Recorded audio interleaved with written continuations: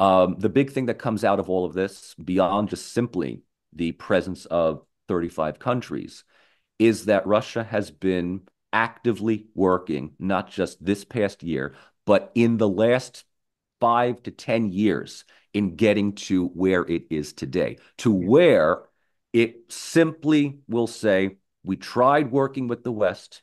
The West has constantly rebuffed us. They see us as an adversary rather than a partner, an equal partner. Fair enough. We'll go with our own group. We'll create our own, not so much a separate piece, but we'll create our own alliance network and we'll just ignore them entirely.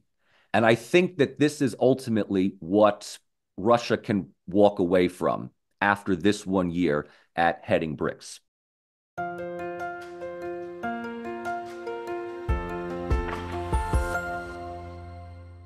Hello, everybody. This is Pascal from Neutrality Studies, and today I'm joined for the third time by Dr. Michael Rossi, who's a lecturer at Rutgers University in New Jersey, where he teaches political science and international relations. He's also the host of a YouTube channel of the name Michael Rossi Pol Sci, on which he keeps publishing very valuable primary sources in the form of uncommented speeches and press releases from Russia, and he's also started doing his own interviews and discussions.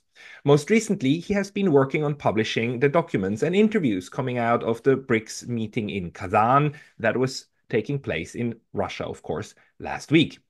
This is what we want to discuss today. So, Michael, welcome. Hello, Pascal. Good to see you again, back for the third time. So we must have a really good rapport between us here. Happy to I be back. I love talking to you. Your level of analysis is absolutely brilliant, and your understanding of what's happening in and around Russia. I mean, you're currently also in Uzbekistan. You're kind of watching. You were watching what happened in Kazan from like geographical proximity. Can you give us first of all your overview, how you frame and understand this Kazan BRICS meeting? We had other BRICS meetings. This was the 16th, right? This was not the first Yes. one, but what stood out to you in particular? So three things, three big broad things, which we can dissect over the next hour or so. The first major observation, and this is probably the most important, is that the BRICS meeting in Kazan was for Russia an overwhelming success. 35 countries attended. Six heads of international organizations, including Antonio Guterres, the UN General Secretary, was there. So in this, if the West and we're talking the United States in particular had any hope of politically, economically sanctioning Russia, isolating Russia, this was a failure. I mean, this was, at least for the West, an absolute failure, in my opinion, of ensuring that Russia is isolated beyond only a few small, irrelevant countries. By my last count here, in addition to the original BRICS five, we had in attendance the newly joined members of BRICS: Egypt, Saudi Arabia, Iran, Ethiopia, United Arab Emirates, along with a list of countries. I mean, I can list them right here. I mean, Armenia, Azerbaijan, Belarus, Bolivia, Congo, Cuba, Indonesia, Kazakhstan, which was a big one because Kazakhstan had plays a foreign policy of multi-vector diplomacy for years, and the fact that Kazakhstan and its president Kasim Jomart Tokayev was in attendance was big.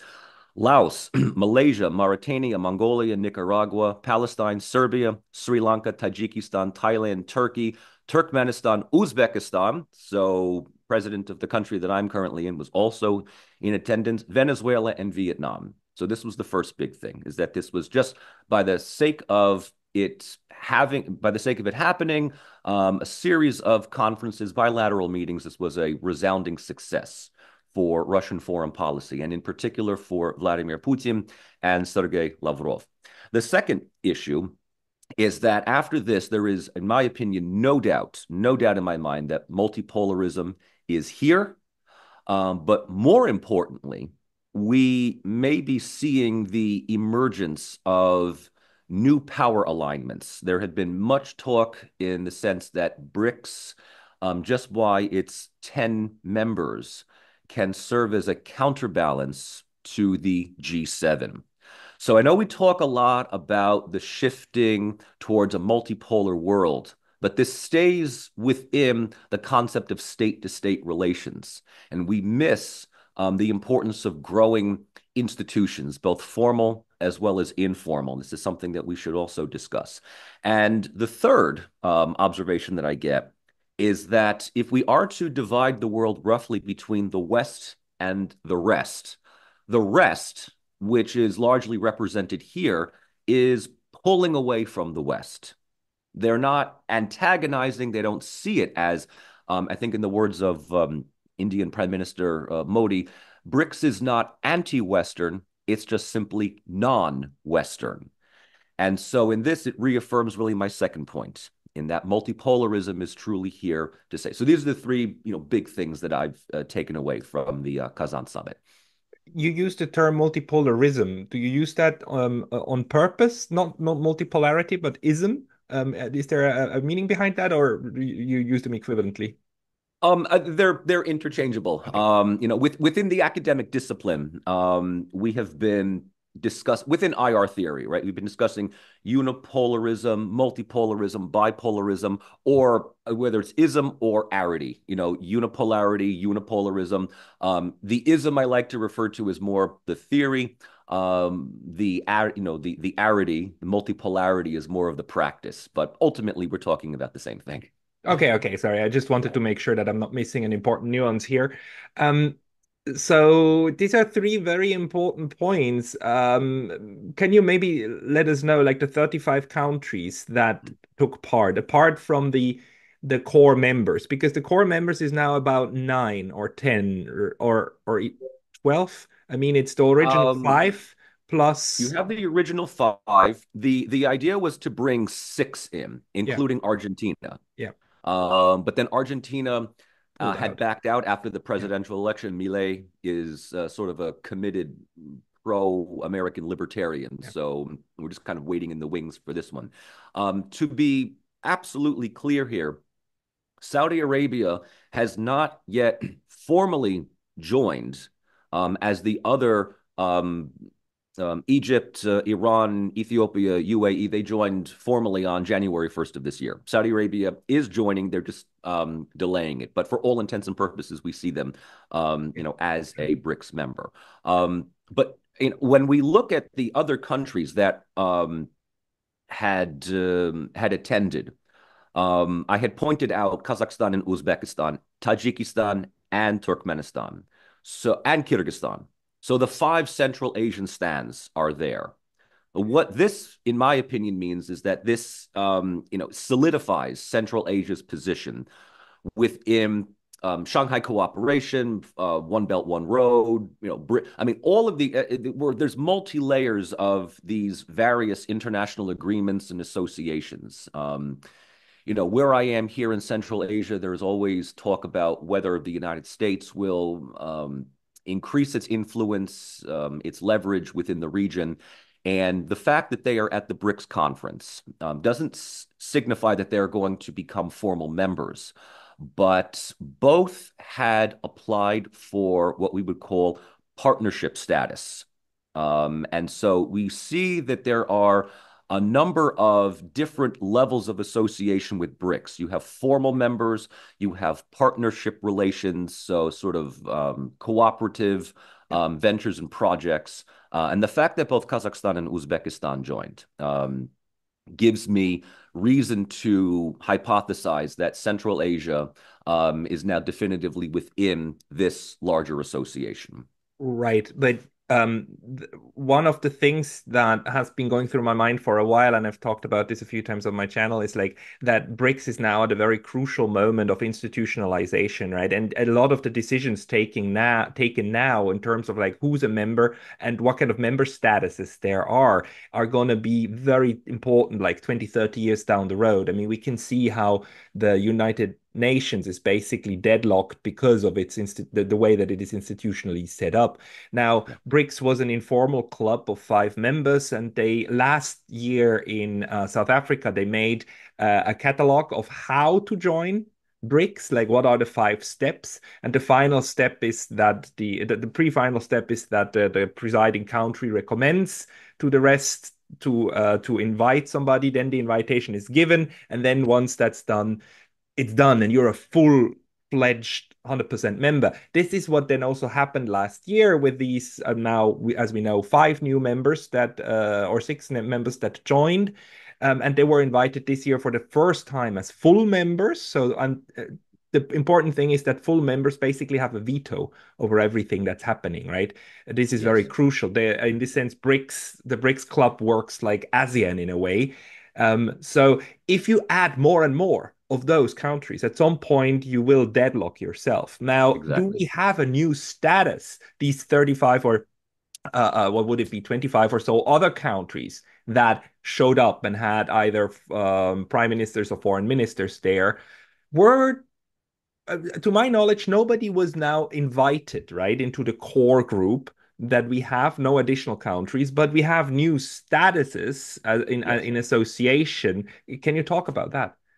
So you're right. There's no formal invitation just yet because as BRICS grows, right? I absolutely agree with you on this, right? The larger it becomes, the more problematic, the more cumbersome it becomes. This is the general rule of institutions, especially if you give every member an equal vote.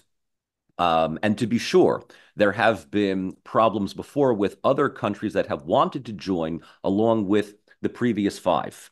And this we include Bahrain, Bangladesh are 2 of them. And there's always some problem between either India or China or one of the two. What we got out of the summit is that the partner states are those that will associate with BRICS, but will not become full official members just yet. So all of this was sort of enumerated within the Kazan Declaration, which I've gone through.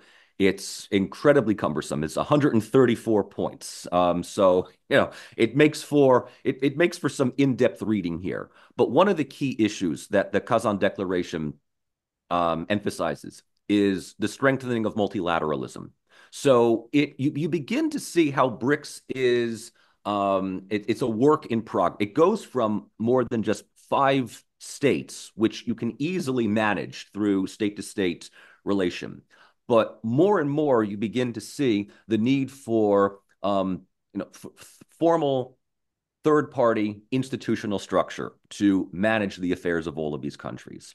And so I think that the creation of partner states is, in a way, a preliminary way to get interested countries that want to join the ability to work with formal countries for smoothing out relations, hashing out any kind of differences, and therefore, when formal membership is applied, you don't have any sudden unexpected occurrences where our countries decides we don't want them or not. So it is a way of trying to create almost a mini United Nations. But what's also important within this is the key adherence to the principles of the UN Charter, which is the reason why Guterres was invited. So as you point out, the United Nations is horrendously deadlocked, especially when it comes to the Security Council. And yet there is always these lofty praises for the UN for at least its original intention, right? Its original idea. And maybe I've heard some people hypothesize, these are in editorials, this is not anything really academic, that you leave the West out and you have the rest as sort of like a smaller derivative of the UN, you might actually accomplish something more. And it's interesting because I was also thinking about how this is taking on more and more of a shape of the old non-aligned movement, which was formed, right? I mean, it's the non here you have India, Ethiopia, Egypt, Indonesia. Serbia was present, I guess, in its representing the old Yugoslav idea.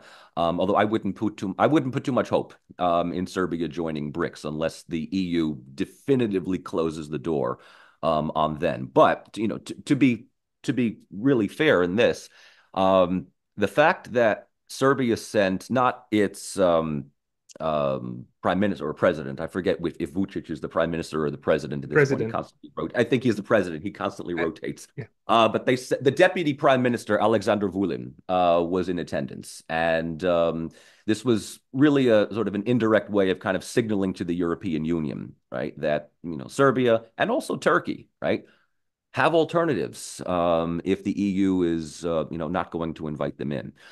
So the way that I see it is the Kazan Declaration sets out steps for harmonization for formal members as well as partner states. From what I've understood, the countries that have officially applied for membership, official membership, Azerbaijan, Bangladesh, Myanmar, Pakistan, Senegal, Sri Lanka, Syria, and Venezuela. They have applied for formal membership. Those that have officially applied as partner states right now, Turkey, Indonesia, Algeria, Belarus, Cuba, Bolivia, Malaysia, Uzbekistan, Kazakhstan, Thailand, Vietnam, Nigeria, and Uganda. So when Putin is making these remarks about how there are states lining up to join BRICS, right? We already begin to see tiered member states. So it shows that BRICS is becoming much more intricate from its original foundation. I think this is one of the other things that we can get out of the Kazan summit.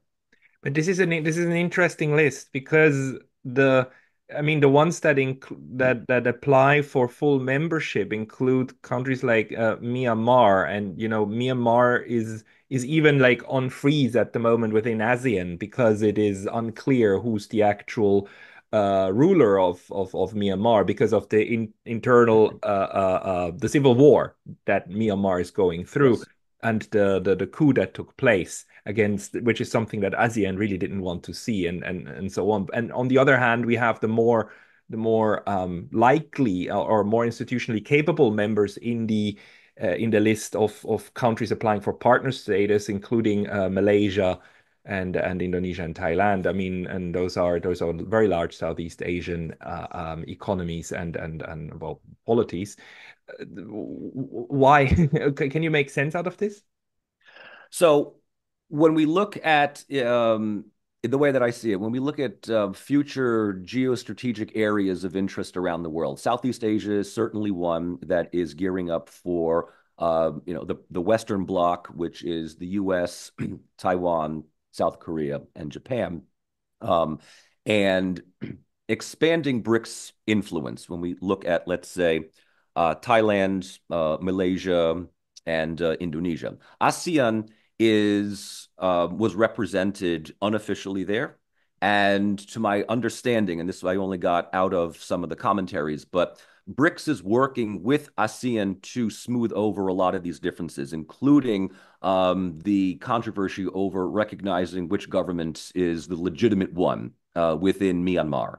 So in this case, right, BRICS is looking to unofficially, the way that I see it, unofficially acquire more of a political mindset, or at least a political mindset that sees itself as an alternative to the transatlantic American-led neoliberal approach.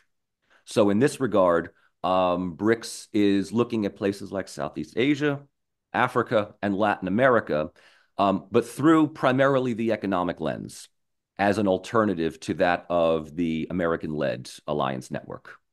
Yeah, and they're doing that apparently successfully so because you also listed Mongolia that was present at the BRICS summit, and Mongolia, refrained from joining the Shanghai Cooperation Organization. It's basically the Yeah. only one that didn't join, but that's only an observer state. So, in a sense, is BRICS successful at signaling to hesitant countries that it's not an alliance and it's not a fixed club, but it is a more as whatever works for you, we will try to accommodate it kind of situation, which we don't. I mean, BRICS is often compared with the G7 or the G20, but I think at this point it's really starting to behave like as its own kind of initiative in world Yeah. affairs. That's difficult. Maybe the num is the closest thing to compare it to. Yeah, which again, Nam is more of a conception than any real organized institution. I'm glad that you brought that up about G7 because in the same way that it was emphasized that BRICS is not anti-Western, it was also emphasized that BRICS is not going to become another G7. Right? They Mm. made that very, very clear. Right? They said it's not going to become another G7, but it is poised to become some alternative. I think if there was one unknown that still comes out of Kazan, is what will BRICS ultimately become? And I think the reason why we don't have a definitive answer is because its members, its formal members, and its aspiring members have yet to figure this out. And the more join, the more voices, the more input, the more cacophony Yeah. that comes along with this. So in this case, right, BRICS might feel the need to, we invite certain members, but we keep it at a core group of 10, maybe 12 tops for the time being, because they really want to emphasize that membership is still on a national basis. So it's not like when you join NATO or you join the European Union that states give up an element of their sovereignty or their sovereign decision making to some bureaucratic organization in Brussels. That is not the case at all, right? They really want to play into the idea that by joining BRICS, a state will enhance its sovereignty, not reduce it.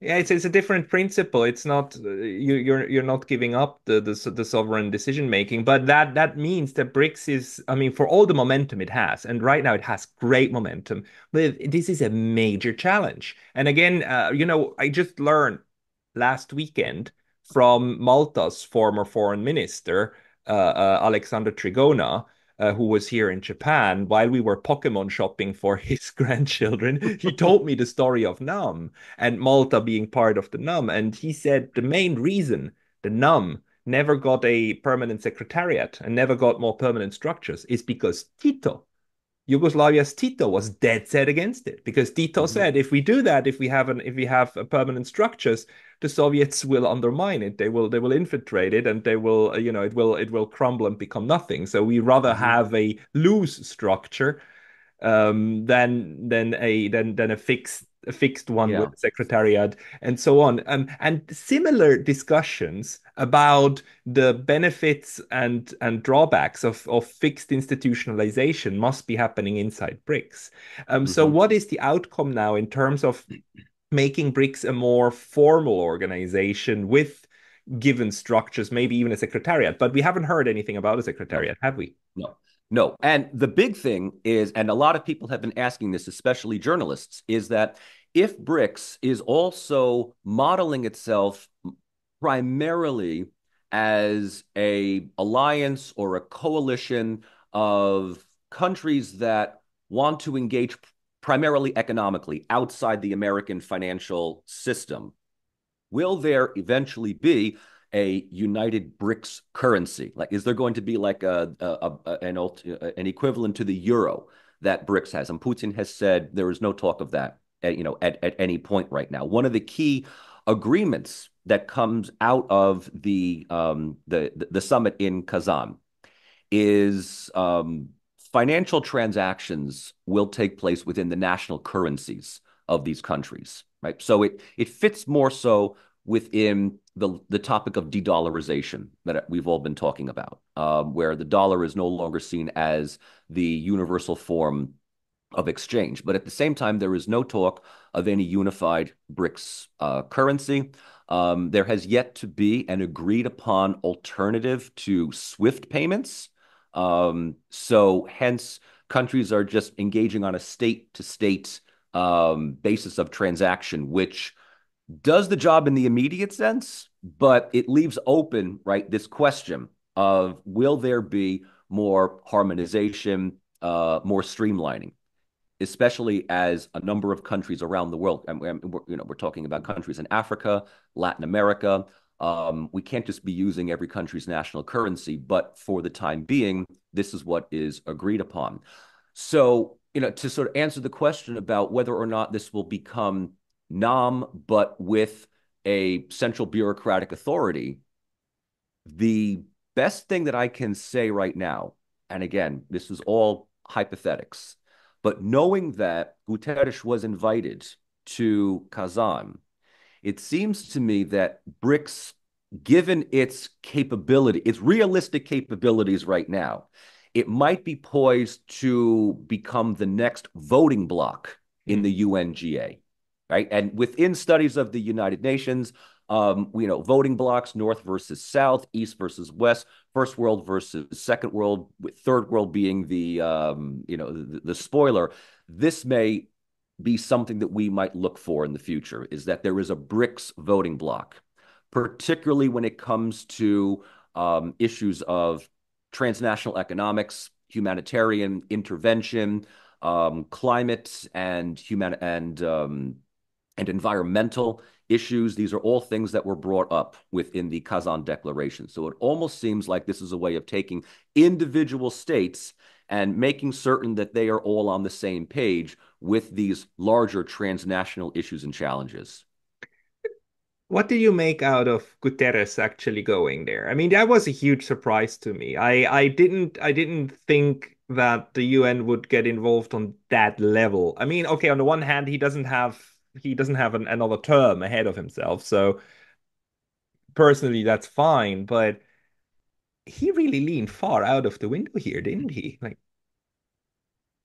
And the question was asked at one of the press conferences with Putin, and it was, explain, Guterres's, presence, and Putin very, calmly says he was invited and he accepted the invitation. No, sort of very, very even keel like that. But it was noticed in the West, especially in Ukraine.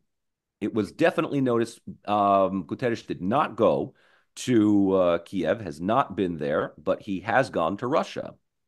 And this, of course, is seen in the West as a complete disregard for the ICJ decision that Putin needs to be arrested.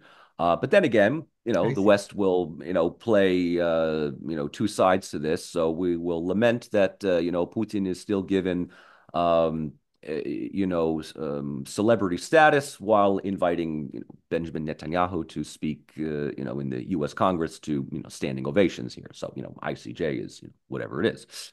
Yeah, but But sorry, I just want to add, like, it was the ICC decision, right? Not the ICJ, because the you're ICJ right. I'm is sorry. Yes, ICJ is ICJ. part Yes, of the UN. The ICC isn't. It's the Rome Statute. But this kind of shows that, okay, you might see the UN as a bit in the pocket of the US because it has a headquarter in New York, but actually it isn't. It's actually also more independent than it's not the West. The UN is not an institution of the West. It's actually a global institution. And yes. Guterres actually said, like, yeah, fine. So I have a lot of members who are gathering there. They invite me. I should probably go. Yes, yes, and I think that his presence, the especially, puts any doubt to rest, right? That this was a resounding success. The fact that you had 35 countries, as I had listed, and I mean, of those that could possibly be seen as Western, European, I mean, maybe Armenia, Serbia for sure. Obviously, a couple of countries we can see were not there. Hungary was not there. Slovakia was not there. I mean, both of them are EU members, but they're both led by individuals that certainly are, no critics of BRICS, no critics of Putin. Slovakia's Prime Minister Fico just stated yesterday or the day before that he has plans to go to Moscow next year for Victory Day for the 80th anniversary of the end of the Second World War. We don't know, what Orban will do, but they were not there, right? Serbia was the only European country there. The rest of them, either from Latin America, the Middle East, former Soviet Union, the global South, right? You want to call them the global South, the developing world. They also make up large percentage of the world's population. So in this regard, Guterres going there as the UN head, we need to understand that yes, its main headquarters is in New York, but it is a global organization. Yeah, and the talk by BRICS, and you already said so, but it's not anti-UN. It is very much pro-UN, and it is very much pro non-Western controlled institutions. I mean, on the one hand, the World Bank and the IMF are something that BRICS doesn't try to support outright, that they're rather trying to create alternatives to.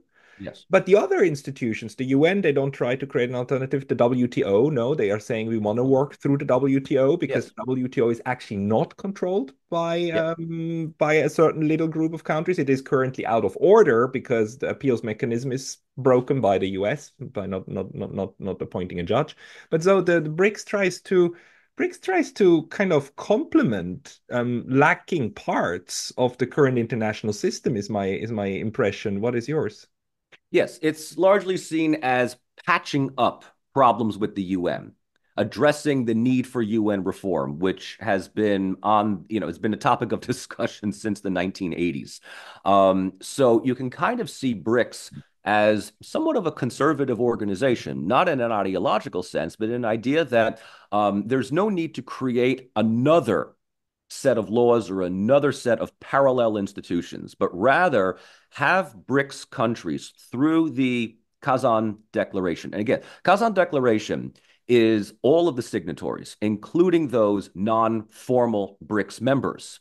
So it commits these countries in a way to uphold certain principles of, again, strengthening multilateralism, addressing global and regional security, financial and economic cooperation, humanitarian exchanges. There was a significant section devoted to peace and security in the Middle East, formal support for Palestinian statehood.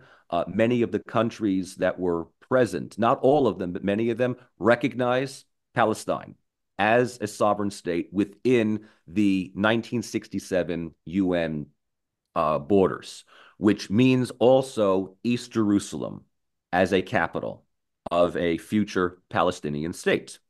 So, what this does is simply give teeth, some kind of teeth, or at least nothing more than um, um, strength and credibility to already established UN institutions and principles.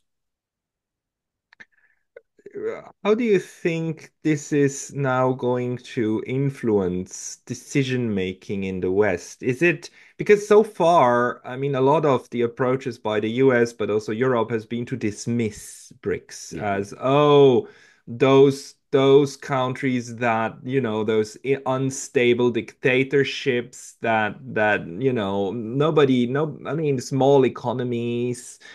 I've heard that kind of talk of people saying, yeah, India is a huge country, but currently still only five times larger economy than Poland. Like I can't remember, but something to that Yeah. extent, Yeah. belittling them. Hmm. I think this will change now, the Western approach. I mean, it's You really hard know, to crack them. yeah, the thing about, I'm sure you're familiar with the principles of cognitive dissonance, Mm. right? The more that your vision of the world is confronted with realities, you just kind of dig deeper into your visions of the world. Yeah, I mean, if nothing else, the BRICS summit was seen as at absolute best, right? At absolute best, some signs that Russia is not completely diplomatically isolated beyond Belarus, North Korea, Syria, and China. I think you mentioned India. Right? We have to really talk. I mean, India is one of those countries that has never really been regarded as a staunch ally or partner of Russia. I think we can, the United States in particular just kind of lumps Russia and China, in together. Um, and that was on full display full display at the in Kazan is that Russian-Chinese relations are closer than ever. But India has always been kind of the deal breaker. And I was reminded that shortly after the start of the special military operation, the war in Ukraine, India was one of the first countries to completely ignore the sanctions that were put against Russia and continue to buy oil and natural gas through both the ruble and the rupee. I mean, in a way, India had saved Russia from initial economic collapse. So if the West wants to continue to disregard this as, the developing world, the third world, whatever Orientalist trope that you want to classify the global South, the developing world, outside of Josep Borrell's garden, um, do it at your own risk. But don't be surprised then when countries like Cuba or Venezuela are able to survive their own sanctions put against them by the West, right? Cuba formally applied as a partner state in BRICS. Venezuela has applied to be a formal member. So I would, if I were a U.S. foreign policy analyst from Washington State Department, I'm just talking about academia, I'm talking about like a policy analyst. I would be very wary about what's happening in Latin America, not just South America, but Central America as well. And the the proclivity to dismiss anything outside of the G7 simply by saying that these economies are, much smaller than the Americans, the British. People have oftentimes said that the Russian economy is about as large as the Italians. Um, Fine, but the Russian economy is growing. And at the same time, they're really not all that interested in what the West has to say anymore. It's okay, you want to dismiss us, go right ahead. We're continuing to form our own group. And again, they're not even interested in dismembering or dislodging G7. They just don't care. Yeah, this is maybe one of the biggest insights, right? This is not a rival club. This is not a club No. to oppose anyone. And in this sense, BRICS doesn't need an enemy, doesn't need a foe, the way NATO needs a foe, right? To justify its own existence. BRICS exists now for the sake of countries wanting to be there and wanting to engage outside of the dictate Yeah. of the classic imperial white European elites, right? Um, it strikes me as that, and it's now successful in doing so. Question though about Africa: how big is the cooperation, collaboration, and the interest from African states of going that route as well, especially sub-Saharan? So obviously, the major one is South Africa, Mhm. one of the core members of BRICS. But we have to also note that just because a country like South Africa um, is a member, that doesn't mean that all of their political parties, that all of their political interests are locked in. Mm. So, currently, right, Cyril Ramaphosa is a big fan of BRICS, very much in line with the global vision of people like Putin and Modi and Xi Jinping.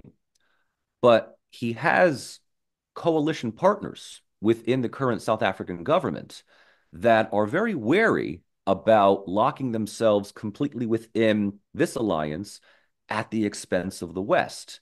So, Africa, there's going to be, not just with South Africa, but Nigeria is a country to look for in the future. Tanzania, Botswana, Namibia, we need to look for.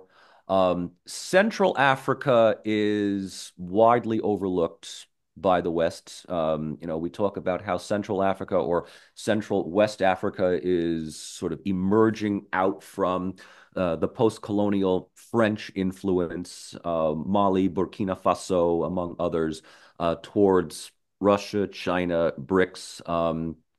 But most of the African countries that we see that are moving towards BRICS right now are either in the extreme north. You have Algeria that's looking, right? Egypt is already a member. And of course, Southern Africa, you have South Africa. Central Africa is going to be a major game board within the next few years and decades. And maybe did you observe anything about Turkey at the Kazan meeting? I mean, that's maybe one of the most interesting European ones, right? Because it is a member of NATO and it now Yes. actually applied to be you said a partner state, right? A partner state. Erdogan was there in person. Mm. Right? So we're not talking about some deputy foreign minister or some, other, but we're talking about the head of state. Um, Russian-Turkish relations are quite interesting. Of the 7 days of the week, Russia and Turkey get along flawlessly four and then have problems the other three. But Putin has publicly stated that he, likes Erdogan. He sees him as someone that he can talk with, speak with, and the understanding that Turkey's EU eventual EU membership has just been indefinitely postponed, and at this stage of the game is almost counterproductive. Erdogan has said that BRICS seems like the better and more likely association, and it doesn't necessarily mean that this will jeopardize Turkey's membership within NATO, although a few hardliners in Turkey have said eventually that they just need to pull away from NATO, but I'm not touching that at any point. But the understanding that Turkey's economy is increasingly drawn towards the central Eurasian landmass, India, Russia, China, as well as their relations with the Central Asian stands. No surprise whatsoever that Erdogan is there, and the fact that he applied for a partnerships member also implies that the EU is a distant memory as far as Turkey is concerned. That's fascinating. And are there other observations that you have about the Kazan meeting that maybe also in the news hasn't been discussed much? Well, what's also interesting is Bangladesh and Sri Lanka, two countries that have undergone, sort of Regime change. rapid regime change, political volatility. Both of them have applied for formal BRICS membership. In my opinion, volatile states like this, especially those that wish to avoid potential color revolutions or any interference from the West, sort of see BRICS maybe not as political security, but definitely economic. And so it really seems increasingly that there's a set of neighborhood effects that come in when more countries are publicly stating their interest in closer relations with BRICS or formal membership. Subsequent countries are following. Algeria, I should mention, applied for earlier membership, but had been sort of sidelined. I forget which country it was. I think it was. I think India had some issue with Algeria.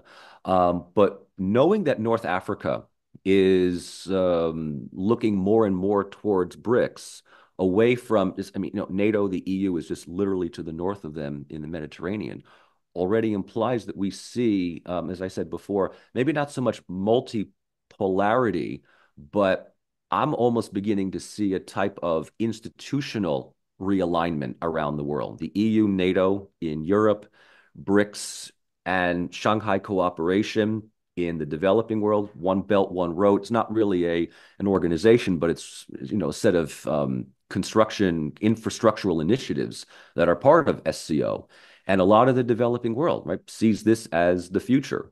And the fact that once again, all five Central Asian stands were present and their heads of state were there as well implies that they see this as a far more secure investment, if nothing else, because it's economic cooperation without any political cost.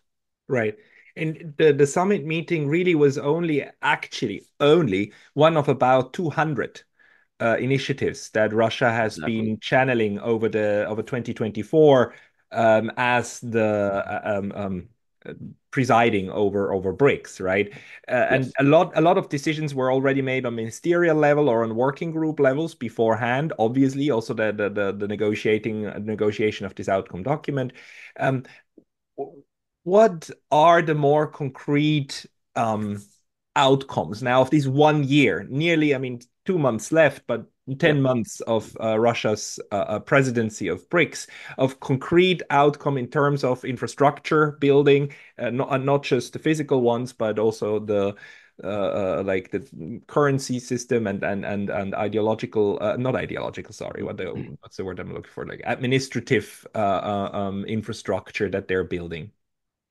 So this goes right back to my first observation. The big thing, the one thing that we can all take away from this is that Russia's, I guess you would call it presidency or its administrative head of BRICS this year, showed that it's not isolated and that it has new friends, new allies, new partners, and that any sanctions that are coming against it from the West, particularly Europe, is widely just being ignored at this point. In addition to that, right, the bilateral talks and meetings that you just mentioned bring in a couple of things. One is I think it's called the Trans-Caspian Pipeline, or sort of a north-south transit route that deliver. It's a road network, rail network, and pipeline network from Russia through Azerbaijan, down through the Caspian Sea, into Iran, through the Persian Gulf.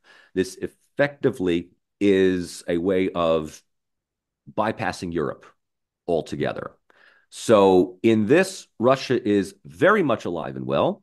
Russia has successfully pivoted away from Europe. In fact, I'd even go so far as to say that if we remember roughly, what, 15, almost 20 years ago, Putin made his infamous speech at the Munich Security Conference in 2007. This is widely seen as Russia's first real verbal Warning. critique, Mm. warning critique of American-led liberalist foreign policy. And you could have seen the dagger eyes coming from many Western heads of state in the audience. 1 year later, 2008, an incredibly important year. Kosovo unilaterally declares independence. The Bucharest summit, the NATO Bucharest summit, verbally gives approval, eventual membership to Moldova, Georgia, and Ukraine. Major red flags. The war in Georgia over Abkhazia, South Ossetia, Russia's intervention. This is Russia, openly protesting, right? The West's, perceived monopoly on foreign policy, and really the beginning of Russia being perceived as an adversary, not as a compliant partner. A few years later, you have 2014, the Maidan movement, the Crimean annexation, and then followed by 8 years of this sort of semi-frozen conflict in Donbass, then with the outbreak of war in Ukraine, and the attempts to, as I said before, isolate Russia. The big thing that comes out of all of this, beyond just simply the presence of 35 countries, is that Russia has been actively working, not just this past year, but in the last 5 to 10 years, in getting to where it is today, to where it simply will say, we tried working with the West, and this is Russia's narrative, right? This is Russia's narrative. We tried working with the West. The West has constantly rebuffed us. They see us as an adversary rather than a partner, an equal partner. Fair enough. We'll go with our own group. We'll create our own, not so much a separate piece, but we'll create our own alliance network, and we'll just ignore them entirely. And I think that this is ultimately what Russia can walk away from after this 1 year at heading BRICS, right? Because they presided over BRICS member expansion. They presided over a number of formal applications for future membership as well as partnership status. which shows that if nothing else, right, Russia has partners, allies, if, or just simply cooperative interests in the developing world. Yeah, it's a good summary. I mean, the for anyone who doesn't believe that Russia ever wanted to integrate, is like we just need to remember Russia was part of the G7. Yeah. It was enlarged to become the G8 and G8, included yes. Russia for a couple of years, right? And then 2008 was the time when it was then kicked out of that one. And Russia applied, I mean, at least signaled its interest in becoming a NATO member twice.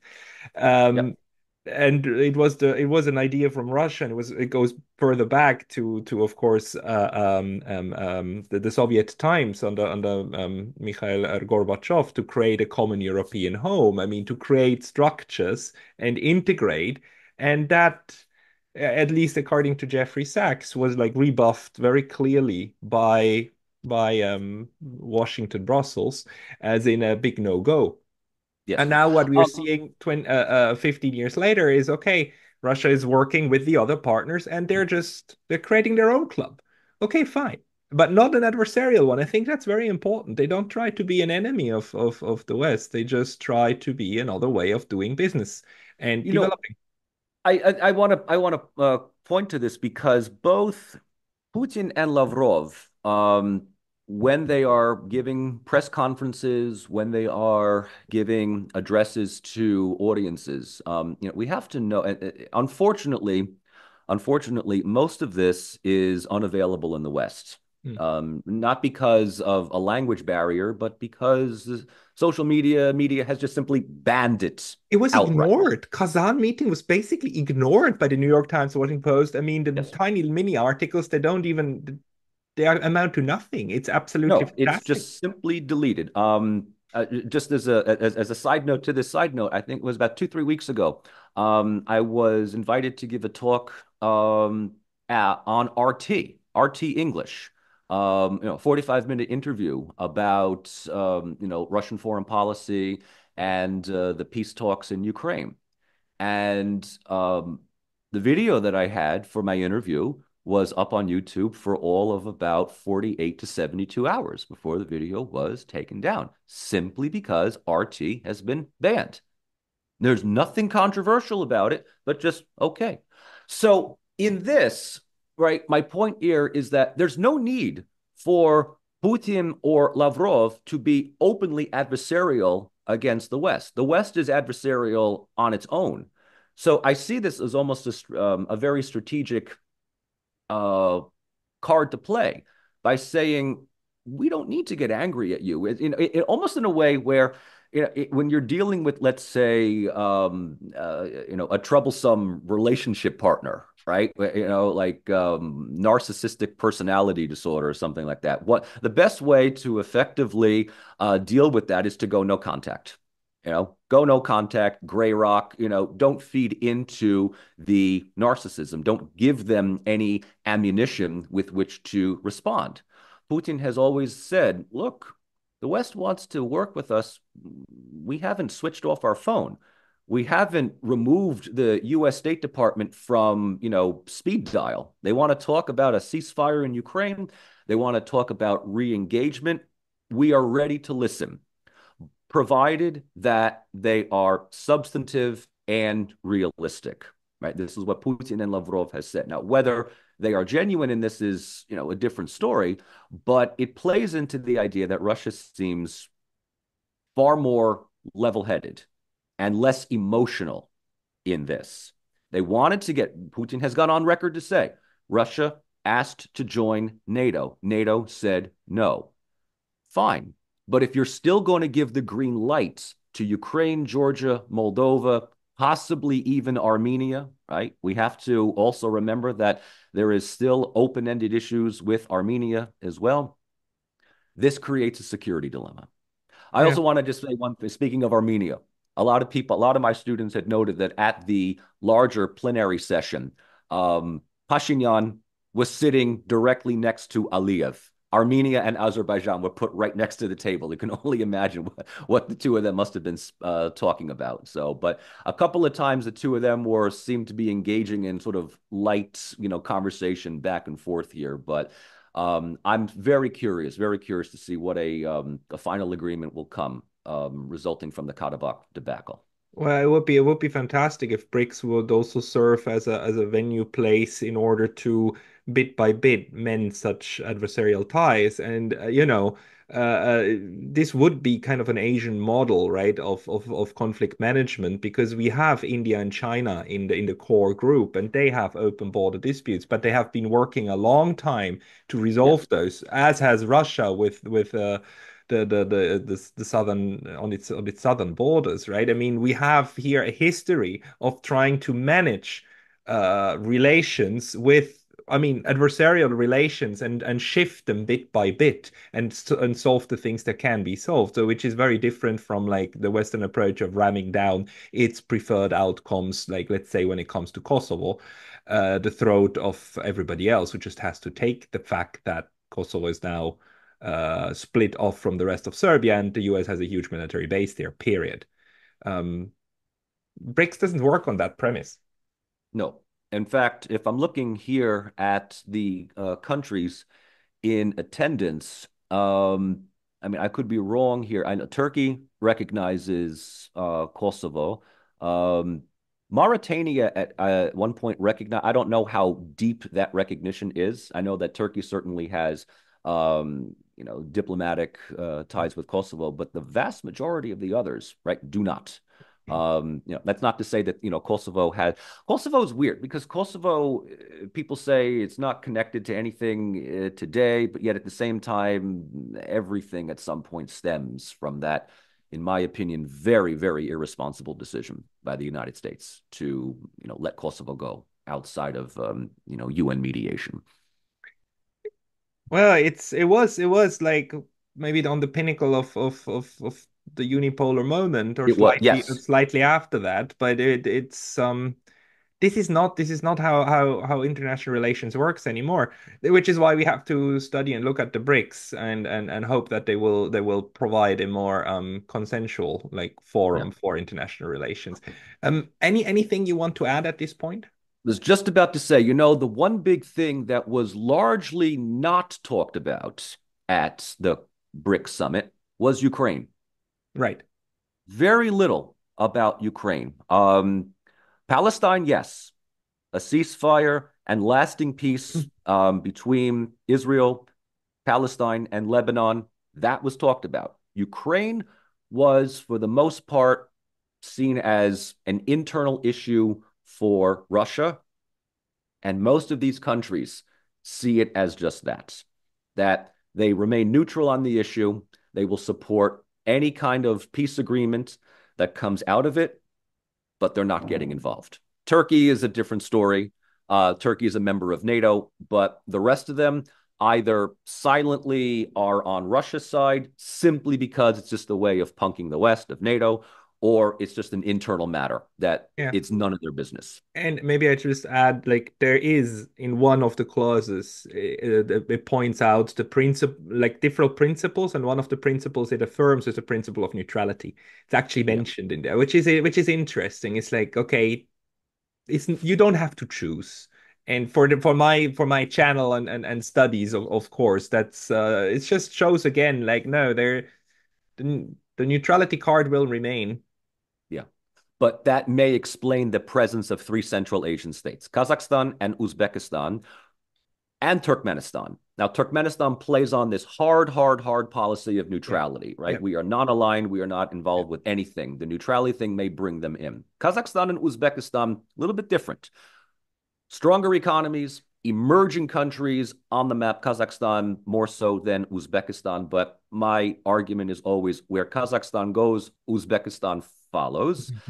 But playing on the neutrality issue and making it non-political was what invited all five of them, especially Kazakhstan, Uzbekistan, and Turkmenistan. Makes good sense. Makes Makes good good sense. sense. Yes. Michael Rossi, thank you very much for your time today, and we will talk soon again. Always a pleasure to be on your channel, Pascal. Thank you.